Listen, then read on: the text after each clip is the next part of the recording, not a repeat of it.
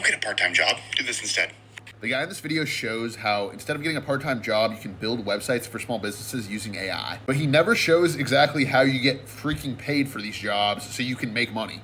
So I'm gonna show you exactly how to do it step by step in this video. Step 1, go to Google Maps, find a small business that has good reviews, but it has no website. Click on reviews, and then copy the first 3.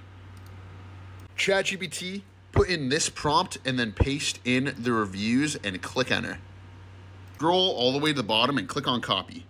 Then go to this website right here, put in the name of the business, and then paste in what ChatGPT gave you and click on create my website. 2 minutes later, you have a fully built out website for a company that has no website at all, but this is how you actually get paid. You're gonna go over here and you're gonna click on the gear icon.